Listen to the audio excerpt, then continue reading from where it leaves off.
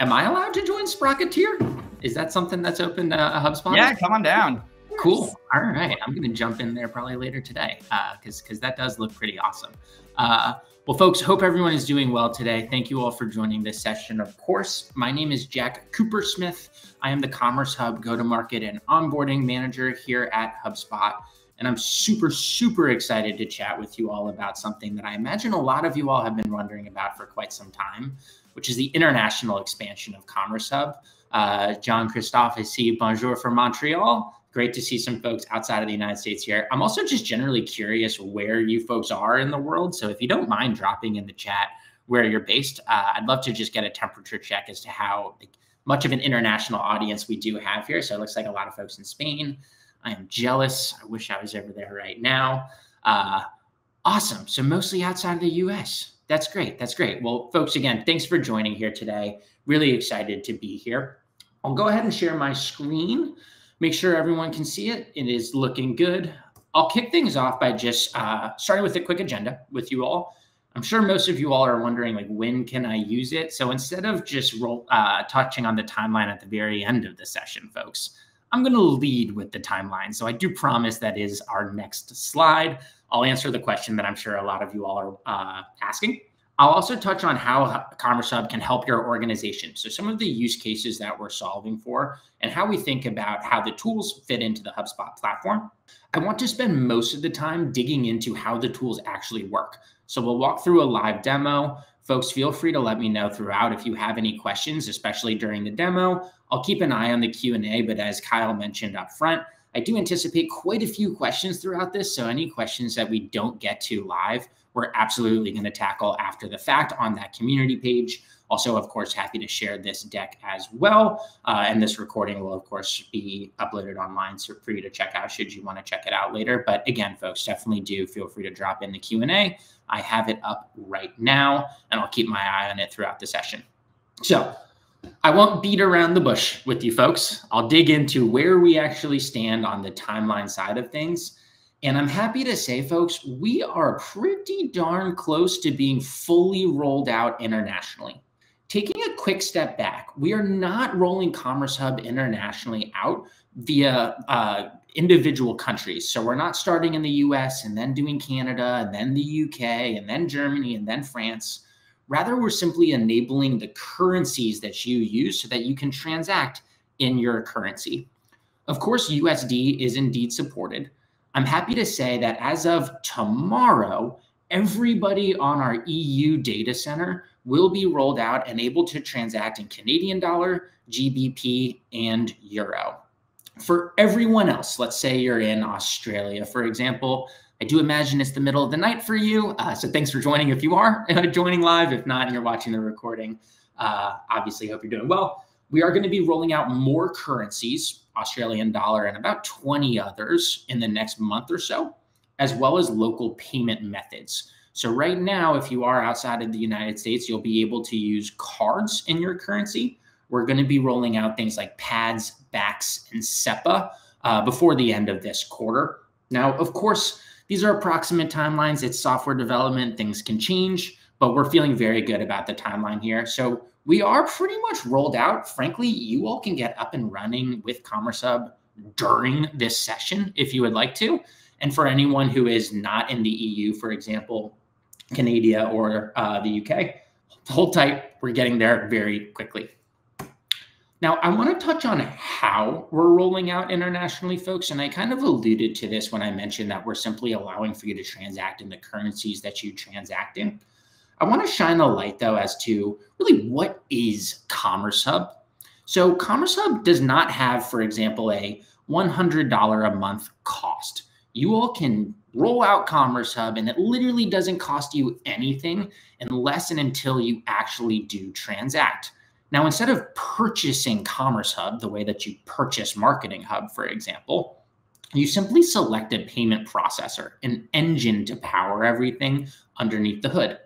We, of course, have had HubSpot payments for quite some time. This is currently only available in the United States and will remain available in the United States for the foreseeable future. This Stripe payment processing option is the mechanism that we're using in order to roll these tools out internationally. This is also what enables us to move as quickly as we're moving right now, because we don't have to go country by country. While I'm certainly not a lawyer, it's my understanding there's quite a bit of regulation that goes into payment processing, as I'm sure you all can imagine. So this is the mechanism that we're using to roll out internationally. And if you are in the United States and want to use HubSpot payments, you could certainly do so. If you can find a logo of the United States that doesn't have Alaska as big as it is right here, I'd also welcome that as well. So folks, we're using Stripe payment processing to roll out internationally. And if you don't currently have availability, you don't currently have the ability to use the tools in your currency, give us just a couple more weeks or even 24 hours if you are in the EU. So what are we actually solving for? Commerce Hub really is designed to streamline your opportunity to revenue process to allow for you to get paid faster, increase your revenue, and save time. I'll double click into each of these here, folks, but just at a high level, I imagine a lot of you all are currently running your entire go-to-market operations through HubSpot, but you're jumping out of HubSpot to bill those exact same customers that you're managing within HubSpot. And then you come back into HubSpot in order to make them obviously as happy as you possibly can. And then they buy more products with you. You have to leave. Our whole vision is to bring together this commerce motion and this CRM motion so that you can have everything centralized in one place. I'd also argue that actually getting paid is amongst the most important parts of the entire customer journey. So we do want that to be as smooth and easy for you and for your buyers, for your customers as well. So how can we let you get paid faster? Folks, I'll move through these slides relatively quickly because I'd rather show you the tools in action as opposed to just pictures of them on a slide. But you're able to create a given invoice, payment link, or quote directly from HubSpot and send it right to your buyer. I'm sure a lot of you all have been in a circumstance where you're ready to close a deal, but you have to go reach out to your finance contact to send them an invoice. Then you want to maybe follow up the next day. Hey, did you end up sending the invoice? Did they end up paying it? You're really losing momentum here at, again, the most important part of the customer journey. Now you can create one of these artifacts from within HubSpot and immediately get paid. We also obviously want to let you all or enable you all to ideally increase your revenue and streamline your operations further. This can take a number of different forms. Of course, it can be moving from sending an invoice monthly to your customers to simply leaning into recurring payments. I'll definitely show you exactly what that looks like within HubSpot. We also have a high conversion rate on our checkout pages, and we are giving some flexibility when it comes to HubSpot payments or Stripe payment processing. And finally, we would love nothing more than for you all to save some time, shut your computers early, and get back to your friends and family. This will take a couple of different forms within our system. You can really lean into commerce automation. So things like following up on overdue invoices, renewal management. Some of those items that seem extremely easy can be very difficult in a world where you have cobbled tools to manage your commerce process. We're, of course, centralizing your commerce and your customer data in one place to really give you comprehensive insights as to how your organization is progressing and where opportunities are. And then finally, on the accounting integration side of things, folks, you will not see HubSpot building an accounting system in the near future. Instead, we're really going to lean into integrations on this side of things as well. That will hopefully ensure that your finance team and your CFO remain extremely happy with Commerce Hub. Verena, I'll just quickly pick up the question around importing historic data. We're very much thinking about that. Feel free to reach out directly if you do want just a little bit more insight, but give us a couple more months, maybe a quarter or two more on that front, because it is something that we're thinking about. The last thing I want to shine a light on before jumping into the tools themselves, folks, is this whole concept of 1 + 1 = 3 and really allowing for Commerce Hub to reinforce the rest of the HubSpot product. I think of Commerce Hub similar to Operations Hub in that very few people will use just Commerce Hub. Rather, it amplifies the rest of the tools. I won't read from the screen here, folks, but in a world where you have all of your commerce data centralized within HubSpot, you're able to do things like easily identify cross-sell and upsell opportunities to then serve them up to your customers. Your customer success reps on your team will be able to easily and in one place see what products did someone purchase. Do they owe you anything, or is everything square?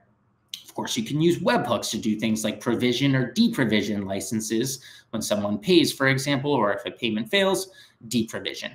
So having this commerce motion within HubSpot and this commerce data within HubSpot really does make the entire platform a lot more powerful, which is something I do want to call out because I imagine and I hope you all are getting quite a bit of value out of HubSpot already.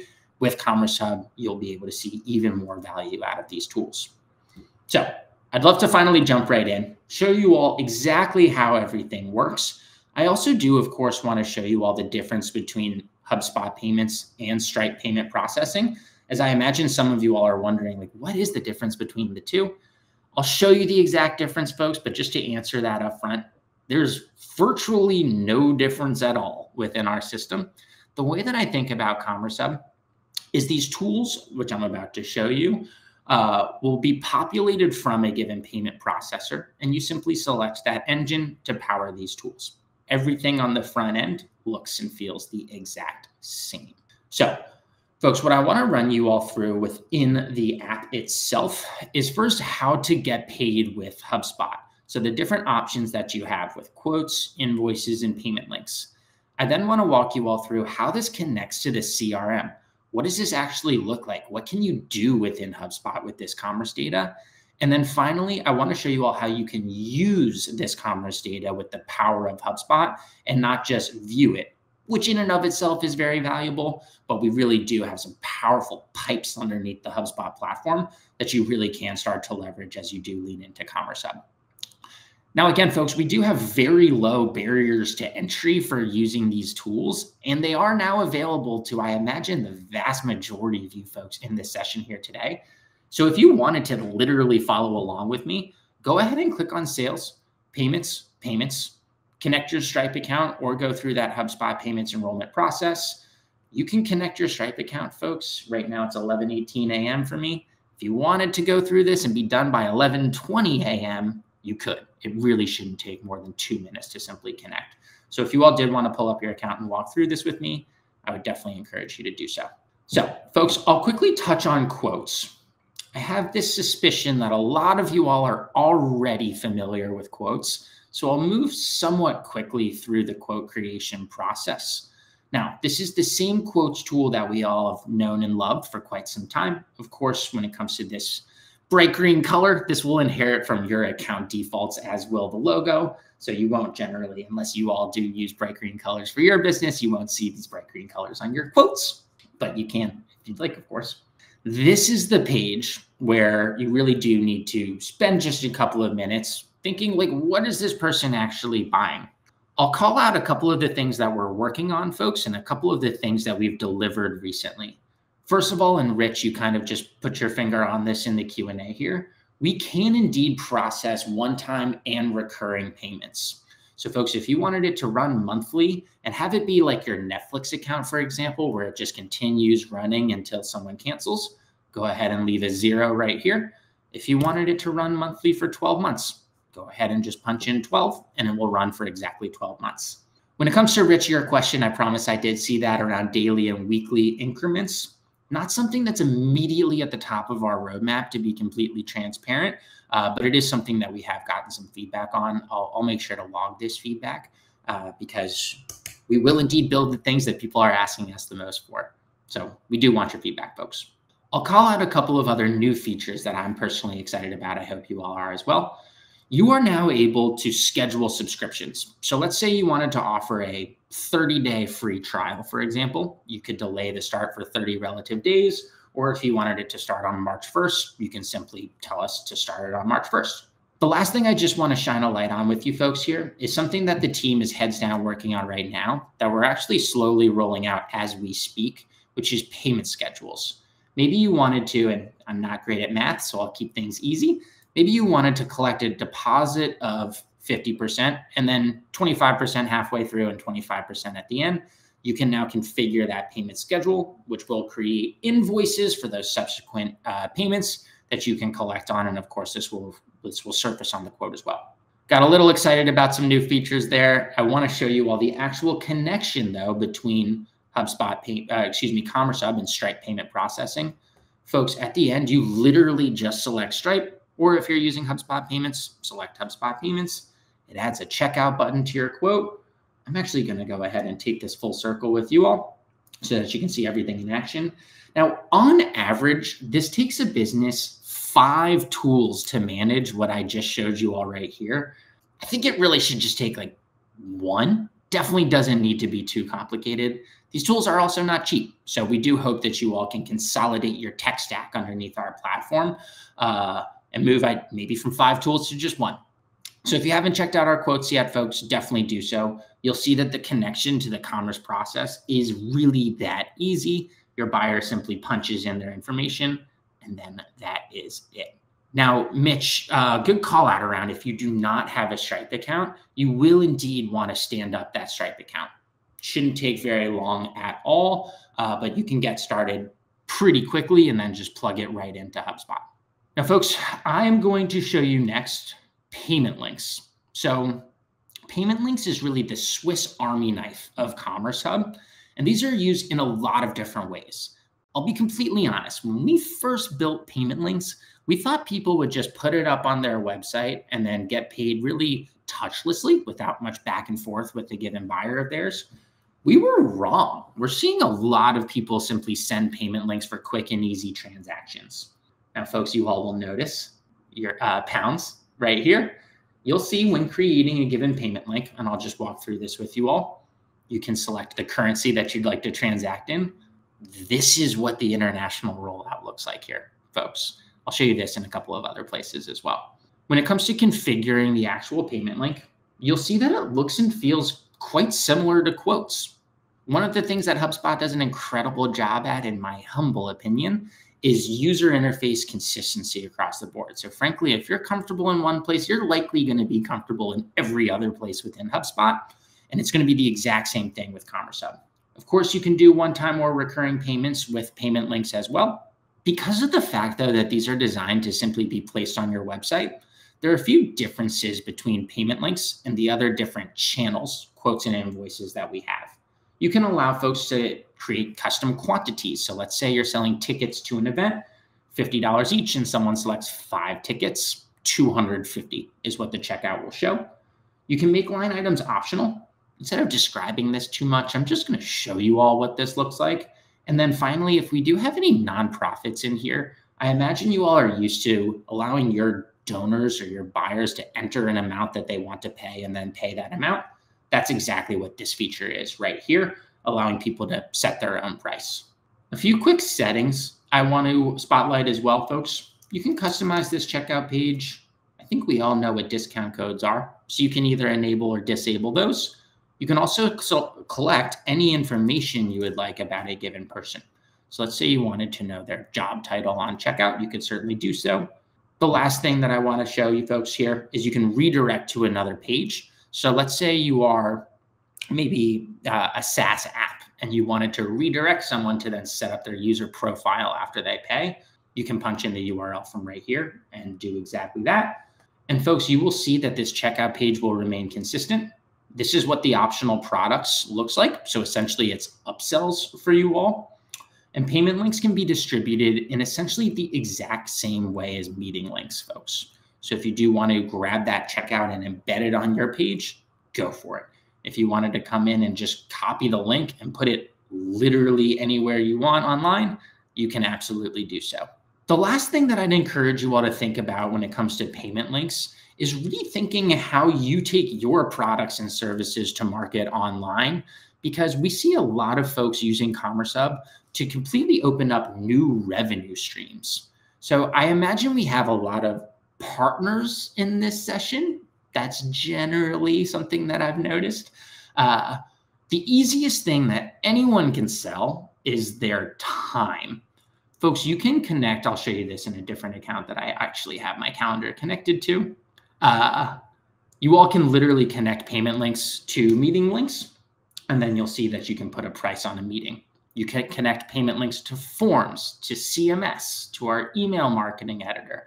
You'll see this really throughout HubSpot. So payment links, as you all think about your different options, I would highly encourage you all to think, how can we productize what we sell and put it online in a different way?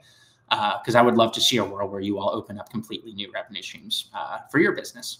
Deanna, Kyle, I'm talking a lot. Anything stand out to you here? Any specific questions? I can run through some of these questions, but any major themes that you feel like I should jump on from the Q&A side of things? Or have you seen folks use payment links in different ways out of curiosity? I just love payment links flexibility. How you can embed them in forms, you can embed them in CTAs. I think you can do meetings, you can do I don't know, all the emails. Like basically anywhere you would use a link in HubSpot, you don't have to like manually copy paste it. You can just select it from a dropdown and there it is, which is pretty great.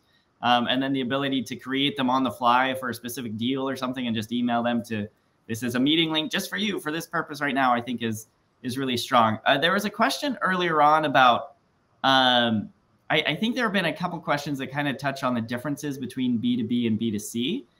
Someone asked specifically, is it focused only on B2B scenario? That was Wesley. But then someone else was pointing out that in their B2B environment, some of these purchases are tens of thousands of dollars and nobody's putting it on a credit card. So can you talk a little bit about the use cases what's within the circle and what's without the circle of how we see people using this? First of all, I agree that paying 2.9% on a $100,000 transaction is definitely a lot. Folks, that's exactly why we are heads down on building these other payment methods for you folks, such as PADS, BACS, and SEPA. So essentially the ACH equivalents outside of the United States. That's something that I do expect to come full circle before the end of Q1. So stay tuned. You all will indeed see some more information from us on that in the near future. I'll also just quickly show you all what this will look like. I know I showed before that you can transact in different currencies, but you'll see in settings and then within the actual settings themselves, like within the settings gear, you'll see the ability to like enable those different methods. So you don't even have to surface cards to your buyers if you would like, if you don't want to. Now, when it comes to B2C versus B2B, we are seeing both folks really see value out of these tools. B2B in a lot of ways has been a sweet spot for Commerce Hub. We see a lot of B2B businesses really haven't innovated on the commerce side of things or changed their commerce process at all since the 90s for a lot of folks is what I've noticed. Like the paper check is still very, very, very much alive. When it comes to the B2C side, one thing that we do not do right now is a classic cart functionality. So if you are looking for someone to go through, select a number of different products, have it go into a cart, do the abandoned cart emails, be able to manage your cart on your end, like on the buyer's end, that is not something that we do right now. Frankly, nor is that at the very top of our roadmap. So we can play in almost every single space, but if you are looking for a classic like cart functionality, you'll probably want to look towards our Shopify integration or WooCommerce or BigCommerce integration, for example. All really good questions. One other thing I'll just note, folks, a lot of people think they need like a classic shopping cart, and you don't really. So think about all of your different options. These tools are extraordinarily flexible.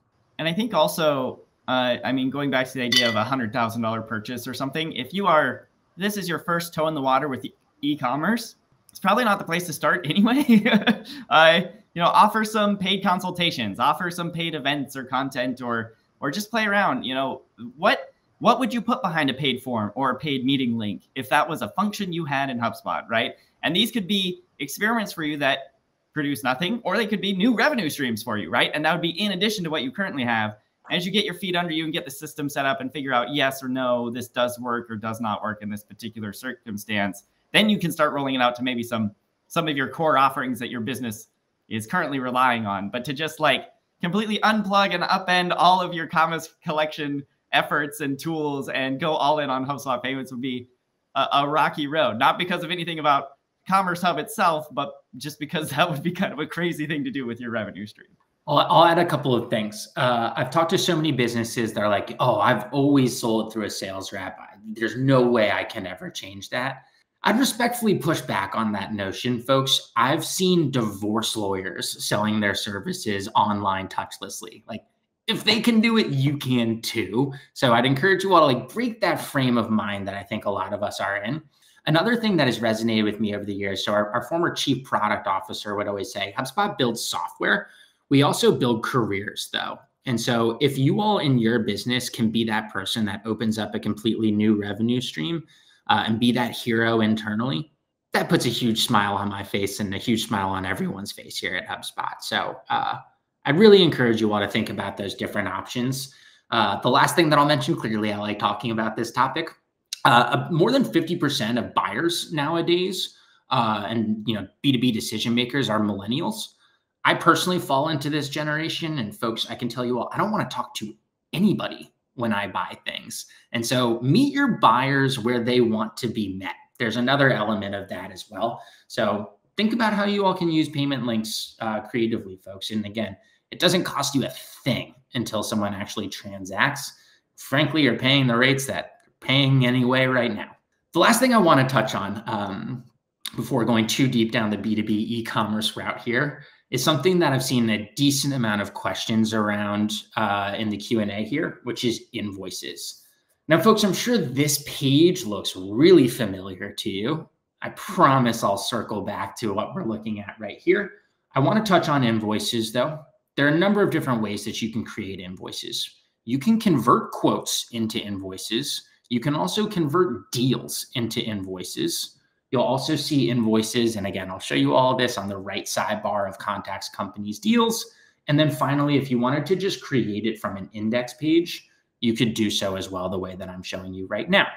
You'll see that you can enable or disable checkout. And then because this is an international focus right here, folks, you'll see that these are the different currencies that you can enable on this specific invoice. And then per my comment earlier, where you all can enable or disable a given payment method, this is what it will look like right here. Now, folks, I'll quickly just show you all what this invoice will look like.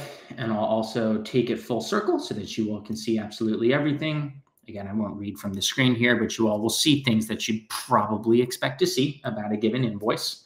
And then once this finalizes, if you wanted to send it directly to your buyer, you could do so.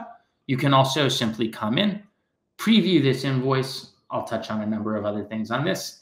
Copy this link, send it directly to your buyer right here. And then you'll see this is a good old invoice that you can click into, pay it. And that is really it. It is that simple. We've gotten some questions about taxes coming in here, as I kind of anticipated. For right now, folks, your best bet will be to add taxes as a line item on your given invoices or quotes or payment links.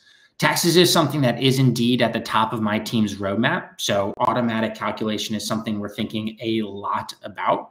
For now, though, line item will be the way to go. Stay tuned, though, folks, because we hear you, and we're definitely thinking a lot about automatic tax calculation, especially when it comes to the VAT, which I recognize is on just about everything. A couple of questions about invoices. One person is saying they don't see invoices in their portal and wondering how to get access to it. Another person has been asking, can you use invoices if you aren't collecting payments through HubSpot? Can you just generate and send an invoice without a payment? Do you want to address those couple of things? Yeah. So in order to leverage invoices, folks, you will want to use Commerce Hub. And so go ahead, if you're not seeing it, click on Sales, Payments, connect your Stripe account, and you should see invoices pop up immediately, actually. When it comes to using invoices and not actually processing with HubSpot Payments or Stripe payment processing, go ahead and turn checkout off right here. And then you'll see, I'll just quickly show you all this in real time here. Click around a little bit. You'll see that there's just no checkout page. That's it. So yes, you can indeed. I'll touch on a few things that you all may also be wondering as I walk through this. Recurring line items. This is something that is not currently available on invoices. It will be very shortly, though. I promise you that. Recurring invoices. So let's say you also, I always tie it back to my personal life. I had a storage unit for a while. The first of every month, I received an invoice that I then paid. That's another thing that our team is heads down working on right now. A couple of other nuances on invoices that we want to keep working on. So we're not done yet. I can promise you folks that.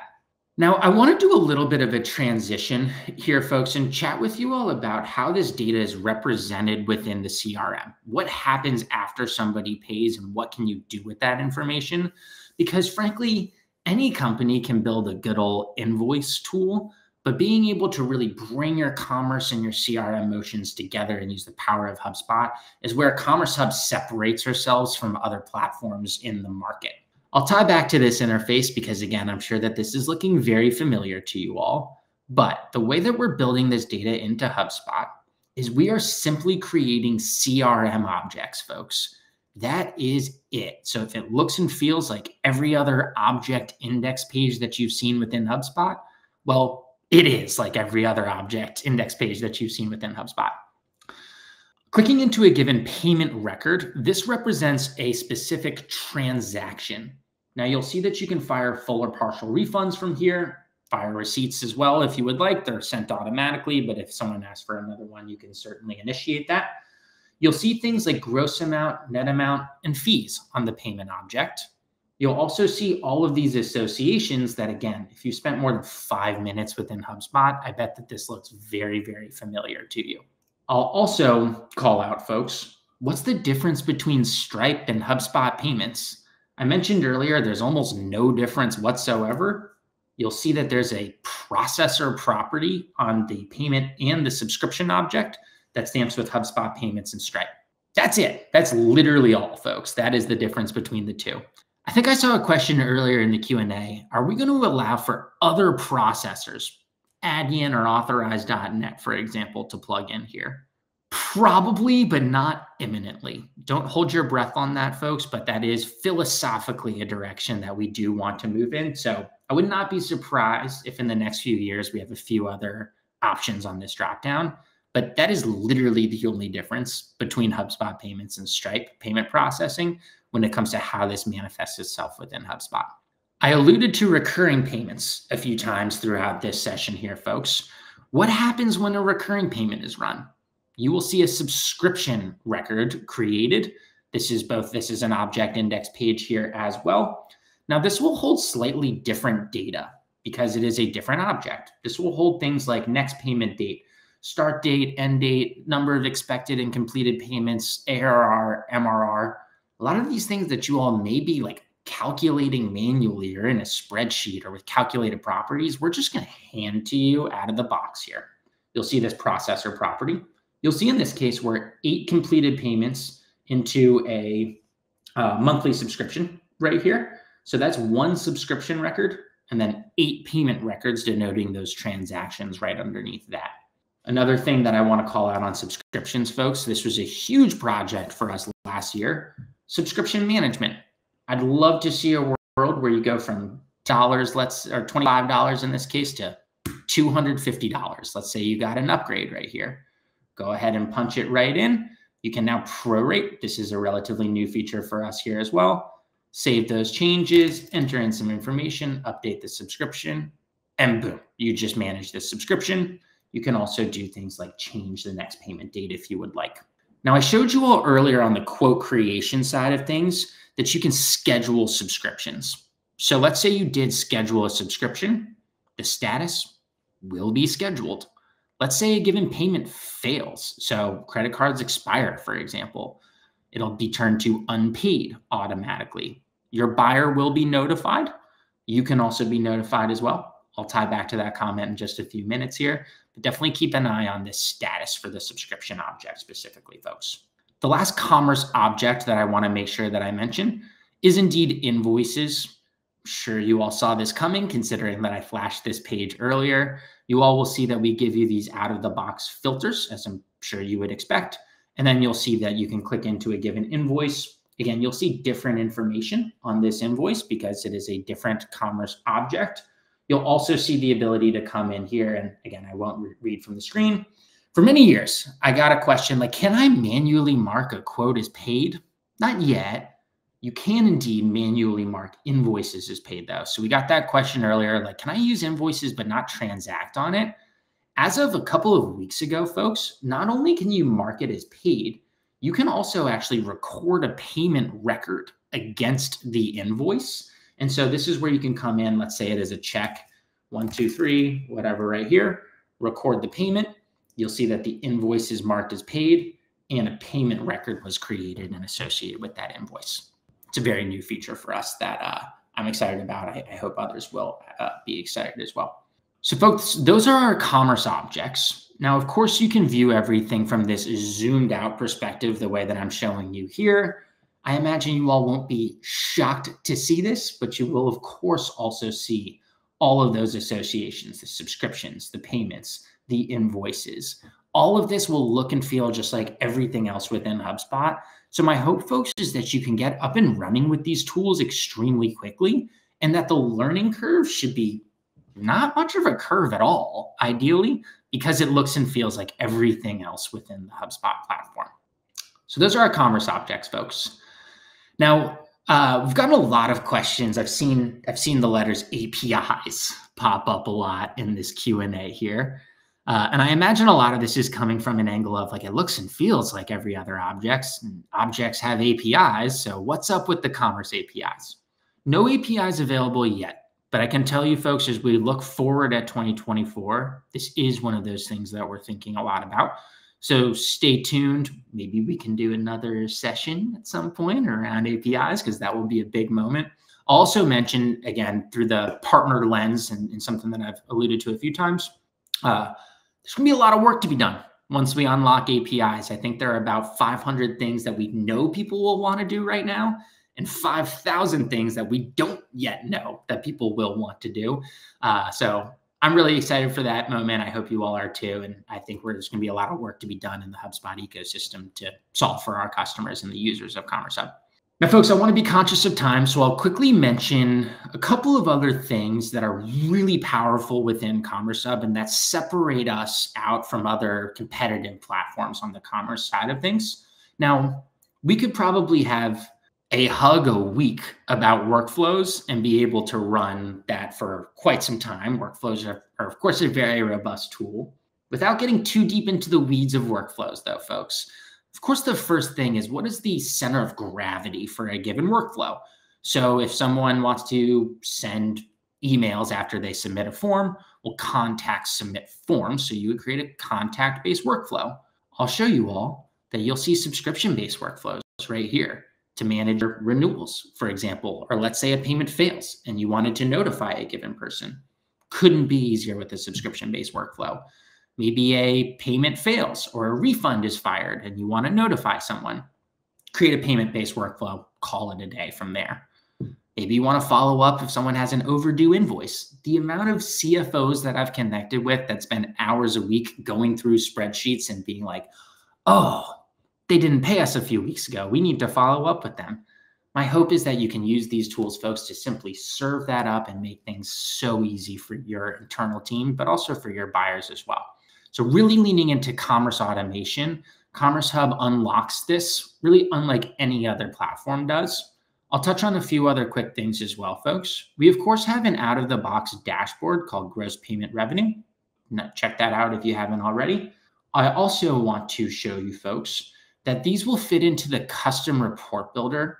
Again, just like that's sequences, not subscriptions, just like every other object. So you'll see that this fits in. Build whatever you would like. Visualize that commerce and that customer data together. And then the last thing that I want to show you folks here is that this is also data that's available and exposed within our list segmentation engine. So I got a question earlier in the Q&A. How does this tie back to CMS memberships? Well, if you wanted to create a list of your active subscribers, that's it. It really is that easy. And if someone's payment fails, they'll be removed from this list because the subscription is no longer active. And so, folks, my hope is that as you all really think about your commerce process, you can consolidate your tech stack. You can bring that motion into HubSpot, bring down barriers between your front office and your back office teams, visualize all of your data holistically, and really be able to lean into the power of the HubSpot platform with workflows, custom reporting, and list segmentation. So that's really all I had for you all on like the core content of today. I know we do have a lot of questions that come in. I'd of course be remiss if I didn't call out just a couple of calls to action though. Give the tools a try. Folks, we scratched the surface today. There are a number of things we definitely could have gotten quite a bit deeper into here today. But frankly, that was a 101 and a 102 and maybe even a 201 session. So give the tools a try, test it out. I'll also mention, folks, that we have a bunch of fake payment information. If you actually want to simulate things, don't try to buy anything with these numbers because it won't work. But if you do want to test things out, definitely check out this knowledge base article where you can do so. And folks, if you have feedback, if you have questions, don't hesitate to reach out to me on LinkedIn. My email is jackcoopersmith@hubspot.com. Feel free to reach out directly if you have any questions or feedback there, because I'd love to connect and would love to help you folks out as you think about your commerce tech stack and your commerce journey and how that fits into HubSpot. So folks, those are the main things that I had for you all. I'd love to open up the floor to any and all questions and any and all thoughts, Deanna, Kyle, that you all have as well. Absolutely. Yeah, thanks so much, Jack. Deanna just dropped a survey in the chat. If you all want to give some feedback on this session, we'd really appreciate it. She's also dropped Jack's LinkedIn in there. I am dropping the link to this deck that you're looking at. If you want to review it, share it, talk about it, you can take that with you. One thing I saw popping up a little bit in the chat near the end there, Jack, was just questions again about timeline. So if you want to just pull the timeline slide up and leave that up while we go through the Q&A, I think that would be helpful. People just want to stare at that for a bit, and I don't blame them. Makes sense. One clarifying question about this timeline slide I got when it was first up. You said rollout to EU data centers in Canadian dollar, euros, and GBP. Can EU data center also do USD? Yes. Okay. Absolutely across the board. We also got a number of questions. We have some folks in like Brazil. I think I saw Mexico. I got some questions about Latin America rollout. That is going to fall under this bucket here as well, folks. So those more currencies right now, you all can use it in USD if you would like. But in order to transact in, for example, the Mexican peso, give us just like a month or so more. And is there someone asked if there's a list of currencies. I assume right now there's not, because there's not much of a list to it. But as this expands, will there be a knowledge doc, or do you want to just Slack me so I can tell the world, Jack? I'd love to throw parties for every new currency we add. Yes. Don't hold me to this exact number, Kyle and team, but 21 currencies is what I have in my head rolling out before the end of the quarter. So yes, we'll definitely list that out for everyone. So there are some nuances, like if you're, we're not going to roll out to, Iran or North Korea or Russia anytime soon. But at a high level, we're going to be available in most markets. Got it. All right. Well, we have just 10 minutes left. Again, if we don't get to your question in the Q&A, we'll be putting them on the community and sharing that out and getting through them all asynchronously. But if you all want to leave the chat and go over to the Q&A now and just look through and upvote the questions you would most like Jack to answer, we're going to work most popular to least popular until we run out of time. So here's that moment where I just wait a little and hope you're all upvoting.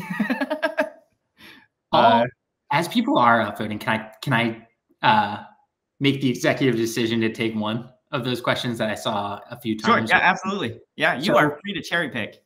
Cool. I'll do a little cherry picking here. So I got some questions coming in around QuickBooks and accounting and how that fits in. Earlier in this session, folks, I mentioned we're not going to be building an accounting system. So instead, we're going to be really leaning into integrations. QuickBooks is very, very popular in the United States. It's growing internationally as well. So I want to just quickly touch on QuickBooks and where we stand today, and then take a step back with you folks and chat with you about where we're going within the next 2 or 3 months, hopefully shorter. As things stand right now, if you wanted to create a payment, there are a number of different ways to settle your books. If you wanted to create a payment-based workflow, and I know I'm building this out quickly here, folks, but I also get the sense a lot of you all are probably use these tools a good amount. If you wanted to come in and say the payment succeeded, so essentially payment property equals succeeded, you'll then come in and you'll see, sorry about that, folks. I'm actually going to show you this in a different account that has QuickBooks integrated. Sorry about that. You'll see a few QuickBooks workflow actions that we have, specifically creating either paid invoices, or you'll see that you have the ability to create sales receipts within QuickBooks as well. So if you wanted to create a workflow that comes in and puts the expense on QuickBooks for the processing fees and then a sales receipt, you can do so. You can create another workflow. If it's refunded, create a refund receipt so that feeds into QuickBooks as well. At a high level, though, we're going to be moving away from these workflow actions within the next couple of months. As I'm sure a lot of you all know, we're really leaning into data sync as that engine that moves data between HubSpot and other platforms that you're using. So we are really working hard. And frankly, this is our #1 priority as a team, to bring the invoice and the payment object into that data sync engine so that you have invoice 1, 2, 3 that's open within HubSpot, invoice 1, 2, 3 within QuickBooks or Xero or NetSuite. When it's paid within HubSpot, it's marked as paid within those systems. And that is it. And so that's where we stand right now. I will say, though, accounting integrations are our #1 priority as a team. I'll call out a couple of other quick things here, folks. You can always export your invoices. So we're never going to just hold your data and not let you access it. You can absolutely export your invoices.